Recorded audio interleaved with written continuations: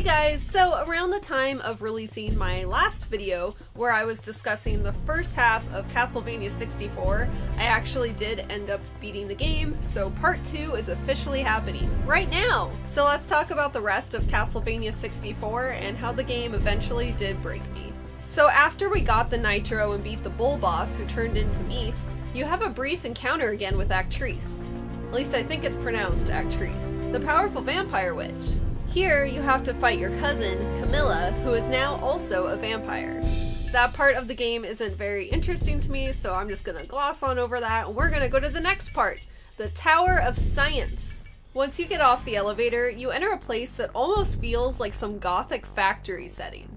You see lots of conveyor belts pushing out boxes covered in blood to show you that some other poor bastards before you totally got smooshed.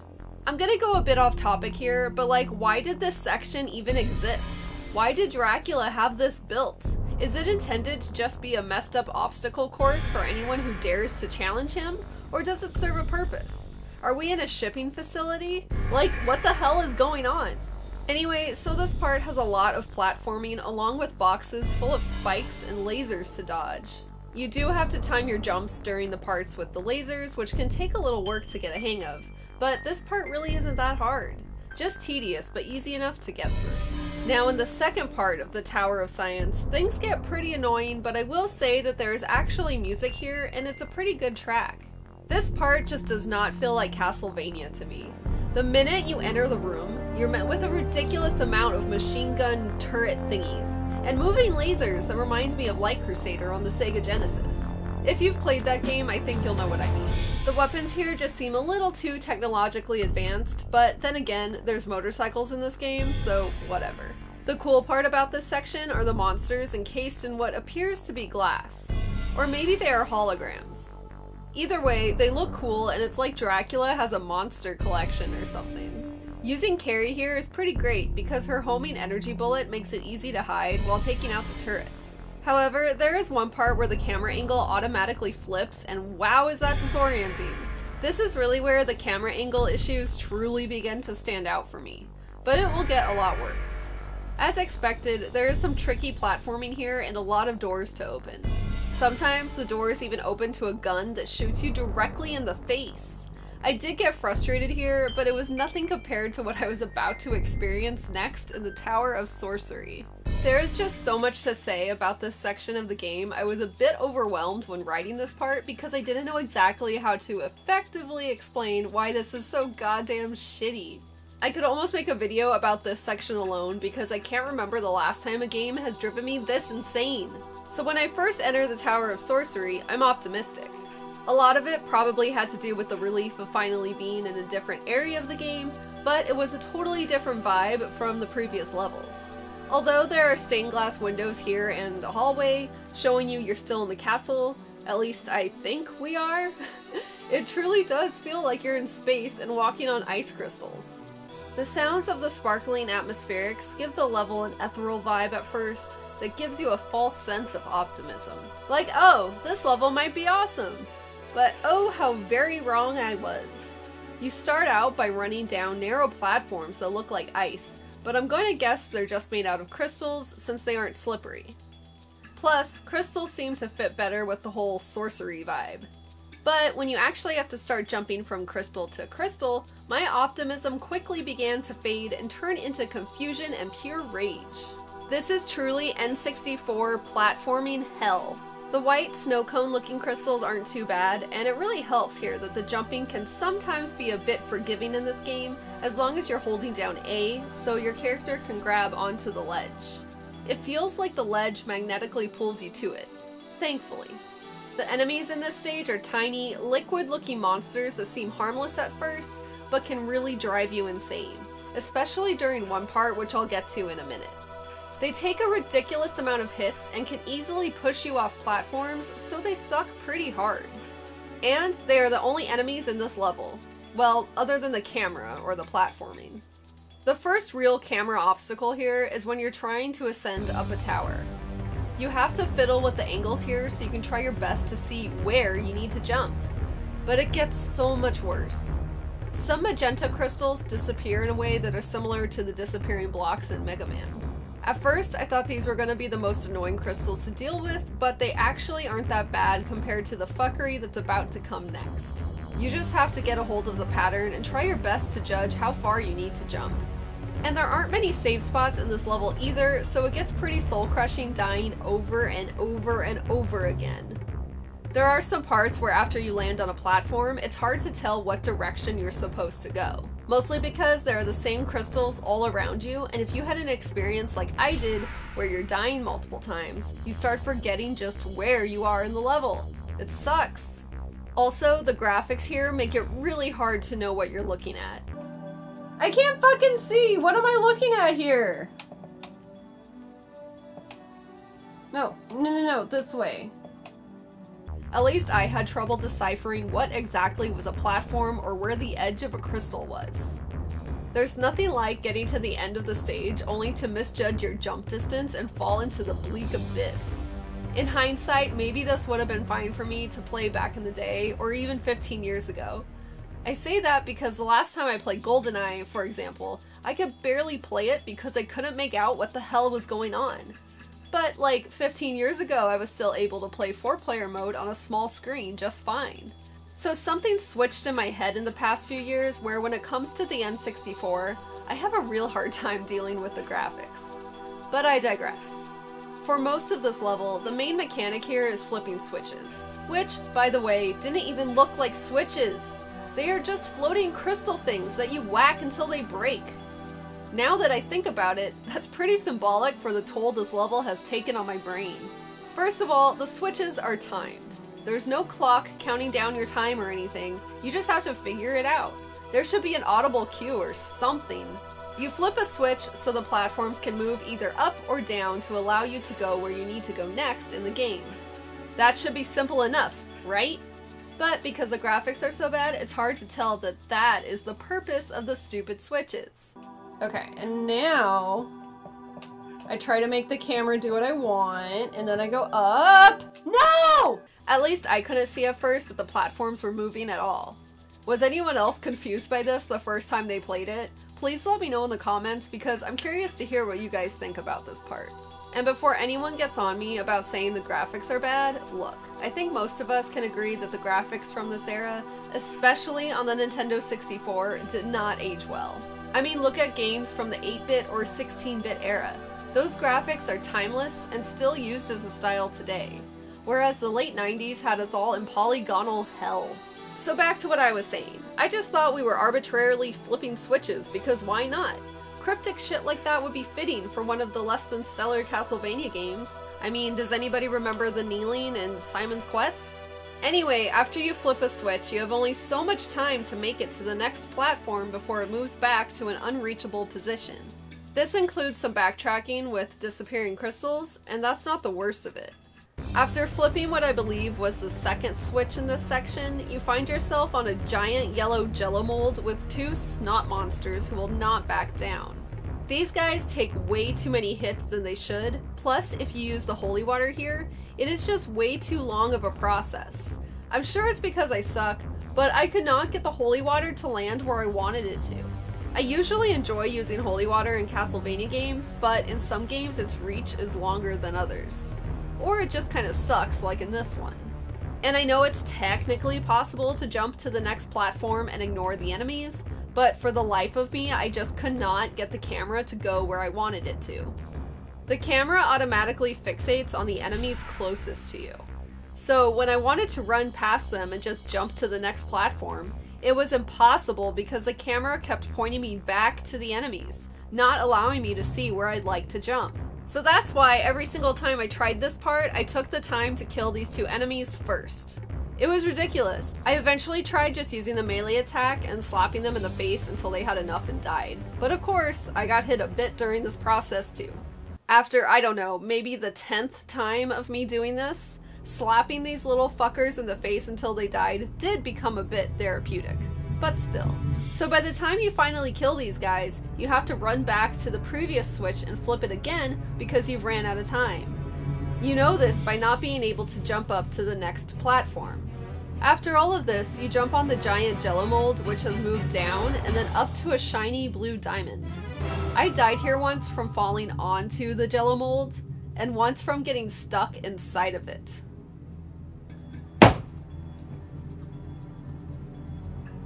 Am I dead? Where am I? Am I stuck? Oh, I was slowly sliding down the crevice. Here, the platforming really sucks. I had a hard time distinguishing just how far I had to jump between the diamonds. And then once on the diamonds, I couldn't make out how much of the surface there was to stand on. This was a bitch. This is where I broke. Usually, if I get real upset, I just slap my leg or something, but this time I threw the freaking controller. No, you fucker! It's okay, it's okay.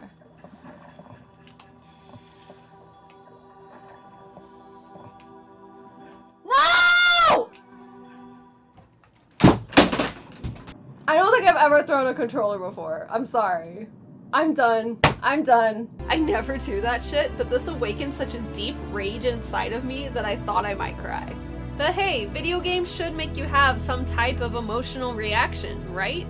I mean, maybe not this strong of one, but still, it got a rise out of me. After that, you enter a barren room called the Room of Clocks, where you see Actrice again. Here, she reveals she's killed her own child to get eternal life, and tries to convince you one last time to join her and Dracula in their mission for world domination, or something. She is one evil bitch, but I do like her staff. You finally fight her, and it is a bit tricky, but I managed not to die thanks to having a bunch of handy wall meat with me. She shoots magic at you that causes crystals to build on you, which of course hurts you despite them looking pretty. She protects herself by building crystals around her, which you need to shoot through first in order to then try and hit her. But if you charge your attack long enough, you can sometimes hit through the crystal and manage to hit her too all in one shot. Anyway, once you're done with that, it's clock tower time! Now if you've played any Castlevania games before, you know that the clock tower levels tend to be a bit tricky. This one is very tedious, but it's short, so I at least knew there was an end in sight.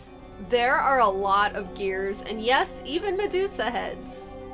But those weird electric ones, like we saw in the beginning of the game when we were running up the stairs. I don't like them, but they are easier to deal with here than in the NES games. You have to do a lot of balancing here. If you fall off an axle, you better not fall between the gears because you will get ground up. There's actually a pretty violent death animation when this happens, which shocked me. I mean, it's not that intense, but for a Nintendo game from 1999, I was surprised. The camera angles here sure don't make things easier because they are fixed. This is really a headache when you're trying to jump from platform to platform and not fall into the gears.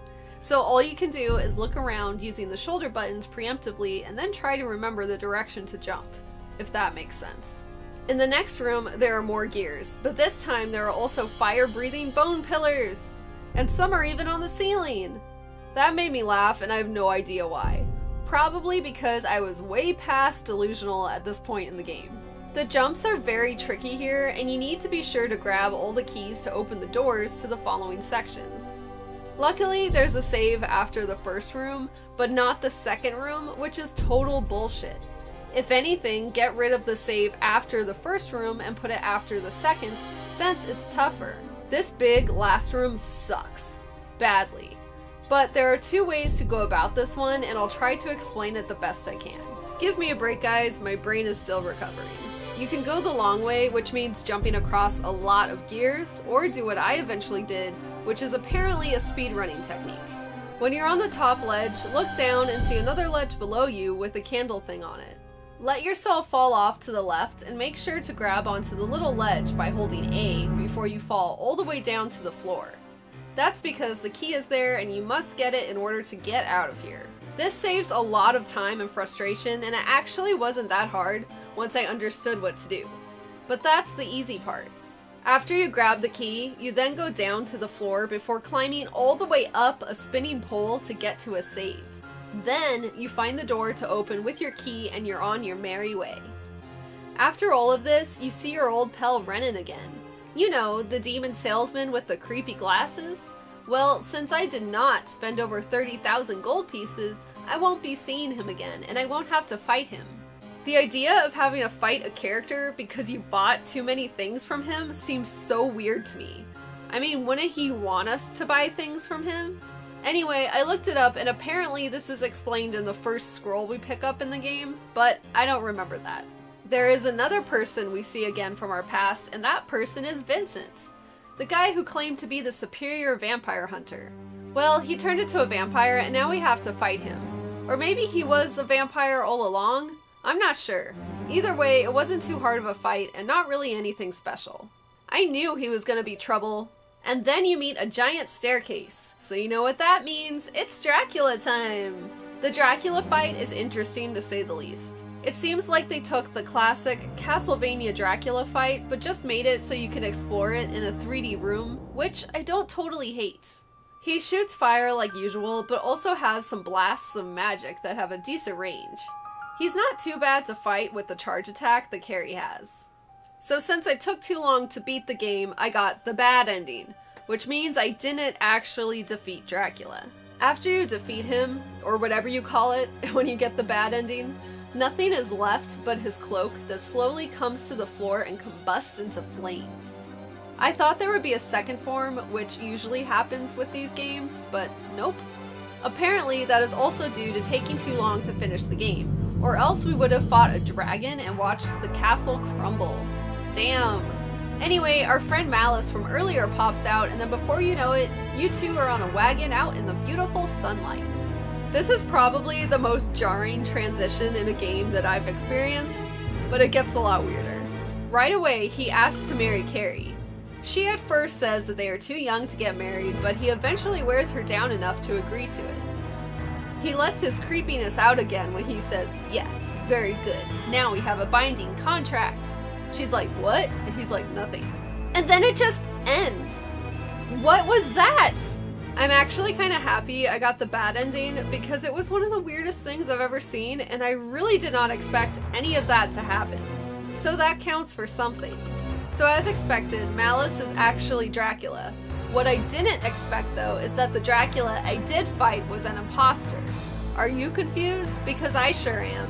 Overall, I went into this game expecting to hate it or find it unplayable, but it kept my interest. There were parts I enjoyed a bit, mostly in the beginning, and I appreciate the fact there were actual vampires running around and a genuinely creepy atmosphere. I liked playing as Carrie, and I found that her weapon made this a lot easier to get through than if I would have played as Reinhardt. Now, all that being said, the game obviously has its problems. We all know camera angles were still finding their footing during this era, but this game really takes the cake when it comes to shitty angles. I also wish the atmospheric parts were a little more intense and that there was more music. I've always associated Castlevania games with awesome soundtracks, so it surprised me when I didn't find much music in this game. But what surprises me even more is that there are people who love this game's soundtrack, because my ears didn't really find one. Maybe the people who talk about the soundtrack are referring to Legacy of Darkness. I don't know. If the game got remastered, I think it would have potential, but it needs a lot of work. I did try out Legacy of Darkness the other night, and so far it does seem a lot better. There's awesome music, the camera angles seem to be way less annoying, the visuals are better, and it just feels a lot more polished. I'm glad I played the first Castlevania 64 first before Legacy of Darkness, because now I can really appreciate Legacy of Darkness. Lastly, I'd like to thank those of you who watched along during my streams, who were in the chat giving me tips, because I would not have been able to finish this game without you guys. And thank you so much for watching, and I'll be back again very soon. See you next time. Bye!